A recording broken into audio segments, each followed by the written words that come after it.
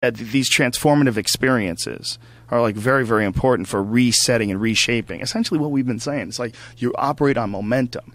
You just like got the momentum of the world clipping at your heels, and it's almost like you can't get out of your own way. Right. So this guy is talking about it from a neuroscientist standpoint. So it's really interesting to get like a guy who really knows what the fuck he's talking about kind of affirm what your suspicions might be in some sort of a vague way. You know? You mean your suspicions being like the reset that comes from a super duper psychedelic trip? Or yeah. Oh, yeah, right. Yeah, man. Like, you know, like you need to step outside yourself. Yes. And, or, you know, the reset that comes when you have some tragic event happen in your life. Or the Sometimes, reset. You know, it's always that moment where you're like, oh, shit. Because it's like, it's kind of like a really intense game of make-believe. That's what society is. Like, everybody's playing these roles in it, and everyone's really committed to the game in the most intense way possible. And you get so committed to the particular role that you're playing, whatever it may be, that you forget that that's just one role out of an infinite number of possible ways that you could be. You don't have to be stuck in your current system of predilections, or to like really like break it down.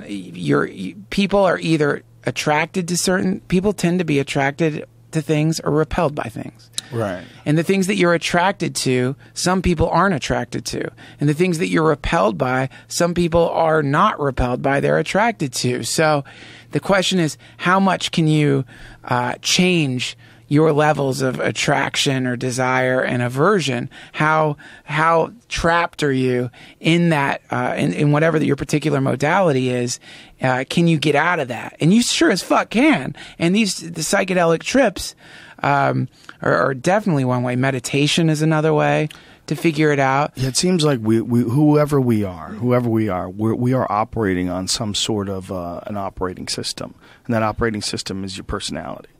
It's like it allows you to go through this life with some sort of a weird semblance of how things are going to be, because you know how they just were. Yes. And it can be empowering, or it can be extremely disempowering, especially if you don't like certain aspects of your past.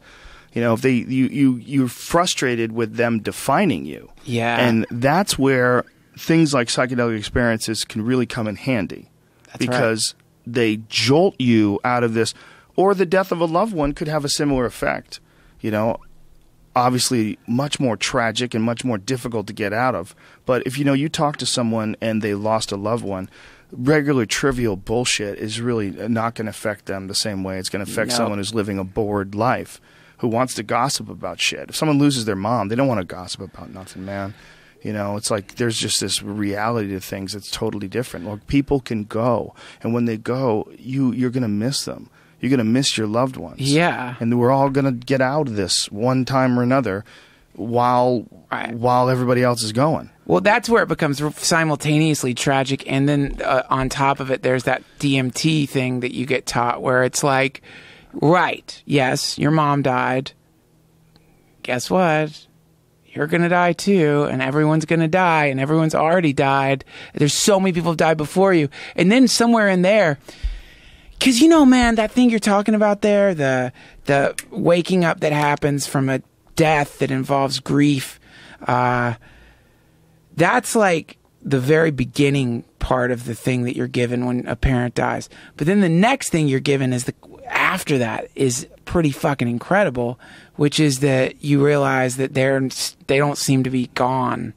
That you know what I mean? That even though that their physical body isn't here anymore, you really do feel them in certain ways inside of you. Not in a delusional way like, oh, the spirit of my mom is following me around, but it feels like you can feel your mom in your heart all the time, always there. All the love that they give you, all this thing behind all the bullshit. Everyone's got bullshit because we're human beings, but the thing behind all that, that's what sticks around inside of you. And it's really beautiful. And I think, you know, whenever I take a DMT trip, because my tendency is for my attention to go to the grief, for my attention to go to the, oh God, I don't want to die, and I don't want to lose anybody else, and I can't believe how many people are going to die, and everyone's going to, that my attention habitually goes to there. But whenever you like smoke DMT, one thing that I've noticed when I've done it, outside of whatever the statute of limitations is that you're immediately given this view of one of the most beautiful things you've ever seen in your life. And there appears the most beautiful. The most, perhaps, the most beautiful. And there's sentience to it. It's alive. However, for whatever reason, it does not feel like it's coming from you. It feels like it's outside of you. The thing's alive.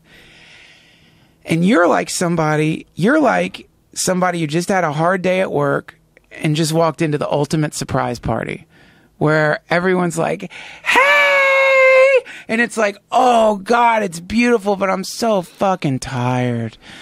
And oh, I'm so sad. And oh, I feel like shit. And it's like the message it gives you is, right, see, you are clinging to this identity of the sad, tired, unhappy person.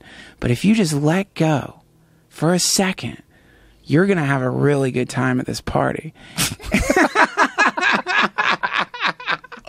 You know? And that's the identity reset that I think that they're talking about. And it's so possible because that's a game. The game of the hunched over businessman with the briefcase and the weary face and the big sighs and the depressed tweets and the, oh man, this fucking world is... That's a role. You are playing a part. You are like fucking Daniel Day-Lewis, and you are committing fully to the part of the mopey, depressed, businessman. That's a part, and you're winning awards for it left and right in the form of all the people who secretly hate you, or all the people who you make feel sad, or all the you're having a real effect in the world. Well, but when you try to sell someone something, you're wearing a suit and tie. Aren't you doing a ritual dance? Yes, you are.